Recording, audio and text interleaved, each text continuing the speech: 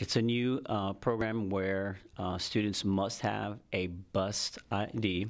It's going to be yellow, but it basically has their student information, their ID, their address, and also what bus they're supposed to ride. Well, this is a district-wide initiative. This is part of the bond program that we had that the voters voted for, and it's really to make sure that our students are safe and secure even when they're en route to school.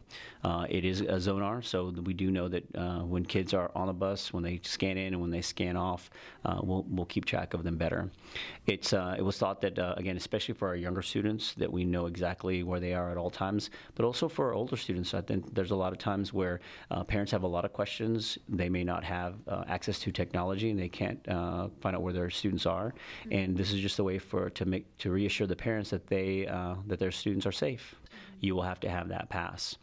We are not ready to implement an ID for the students that go from the CTC to their home school, but eventually that will also occur. They do. As a matter of fact, I have a copy of that roster now. Every bus driver should know exactly who's supposed to get on their bus and what stop they're supposed to get off. So that's going to be their responsibility as well. No, we don't have that policy in place. Not here at school. Teachers can still issue a yellow temporary ID, and they can keep track of that, and consequences can be given based on what a teacher wants to do and also what an assistant principal wants to do. But students must have proper identification to get in the building. That's just the regular ID that everyone has. But what's going to be more important about the transportation ID is that the bus drivers will not allow students on a bus. So technically what can happen is that they could be left. I mean, and I know there'll be some students that are not very good about keeping up with their ID, but in order to get on that bus, they have to have it. Now, we allow students to come into the building without an ID, and then we issue a temporary one.